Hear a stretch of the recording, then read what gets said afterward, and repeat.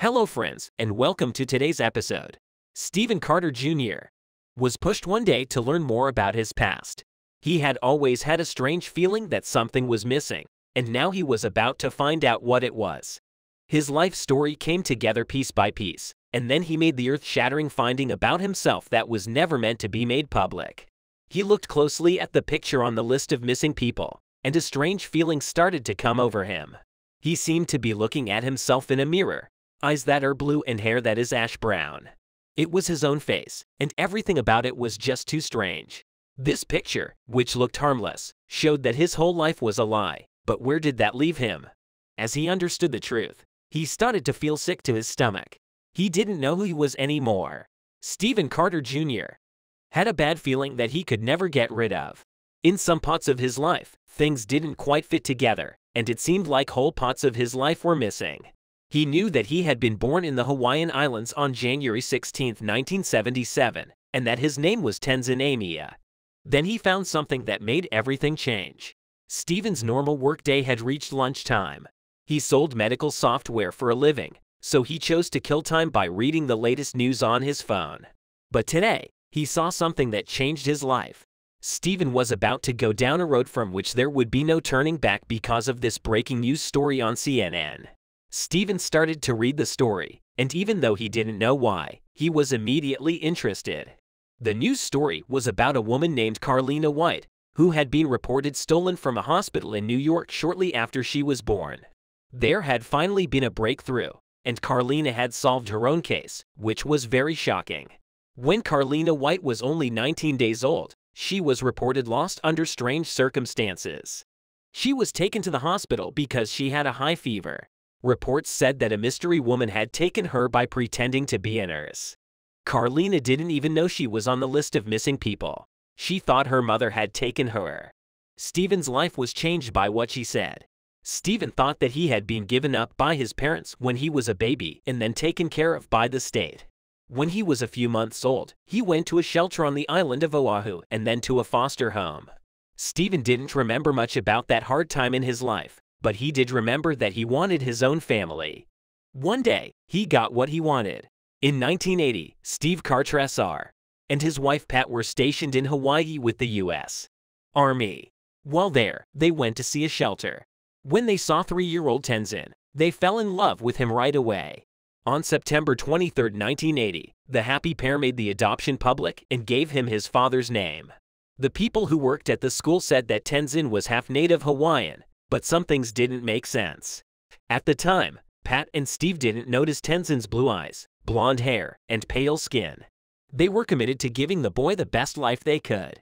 They gave him the name of his foster father, William Stephen Tenzin Carter, and his life seemed to get a lot better. The family moved from Hawaii to Medford Lakes, a wealthy neighborhood in New Jersey. Stephen had a wonderful life with his new parents after that. He forgot about his old life, but he never thought it would come back to haunt him. The Carters thought it was very important for Stephen to know what his life was like before he was adopted. They even called the day they got him came to be Our Boy Day and marked it every year. But Stephen was growing up fast, and he started to ask things that they just didn't know the solutions to. They only knew that Stephen's real father was Hawaiian and that his birth record had dates. Even then, there wasn't much to go on, especially since his birth certificate wasn't given until a month after he was born. One day, however, everything changed. Stephen's interest in his past kept growing as time went on. He finished his studies at Penn University, but now that he's in his 30s, he can't get rid of the strange feeling he's always had. He felt like he had an itch he couldn't scratch. He didn't know it yet, but he was about to find out the truth that would shake a whole country to its core. And it all began with a simple DNA test done at home.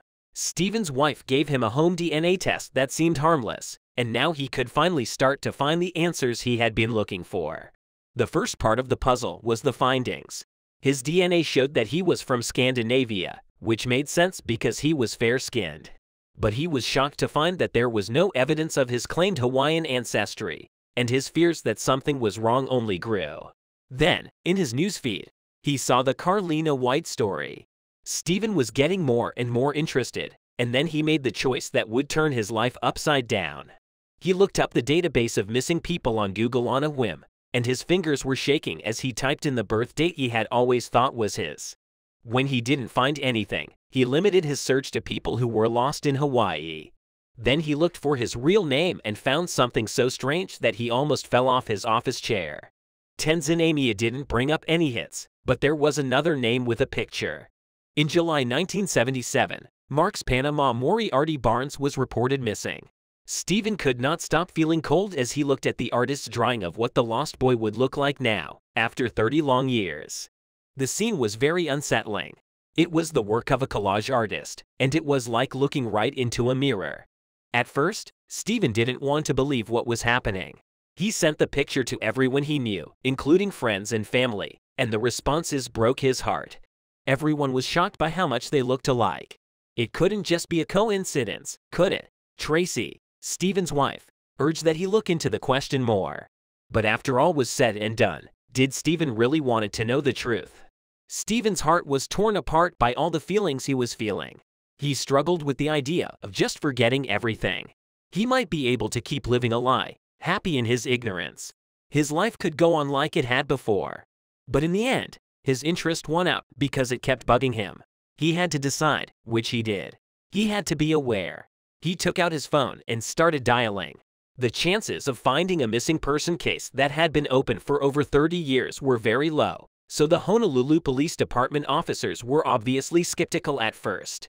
They wanted more proof, so Stephen had more DNA tests done to find out who he really was.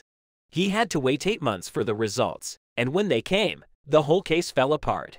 On June 21, 1977, Vietnam War veteran Mark Barnes and his girlfriend Charlotte Moriarty were in Hawaii. The writer was from California and worked in the tropical dream town of Hauula. The young couple had a baby boy named Marks who was 6 months old, and everything seemed to be going well. On a sunny, warm day, Charlotte went up to Mark while he was working in the yard and told him she was going for a walk with Marks. Mark didn't think anything of it at the time. He had no idea that his girlfriend and his beloved son were about to vanish. Minutes turned into hours, and then into days, but Charlotte still hadn't come back. Mark was crushed. He spent days looking for his family, but never found them. What was wrong with the girl and boy? After 3 weeks, Mark chose to talk to the cops. He told the police that Charlotte and Marks were missing, but there were no leads. It was as if the two people had never existed. Mark kept looking for a full 2 years, and the experience broke him. He was waiting for news, any news, but nothing came. He spent the rest of his life thinking about what could have happened on that day. Charlotte had gone to the other end of the island before she was caught trespassing, which wasn't found out until a long time later. She lied to the cops about who she really was, making up a name for herself, Jane Amia. Charlotte said her young son's name was Tenzin Amia and made up a false date of birth. She also said that his father was a native Hawaiian, but her son wasn't allowed to stay with her for long. Soon after, Charlotte was taken to a mental ward to be checked out, and Tenzin was given to the state and put in a home.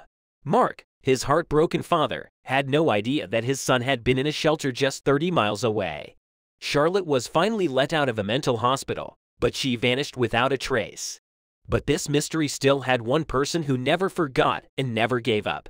Stephen didn't know that he had a half-sister who wouldn't stop looking for her lost brother. She was only 8 years old when he vanished, and she was living in New Mexico with her real father.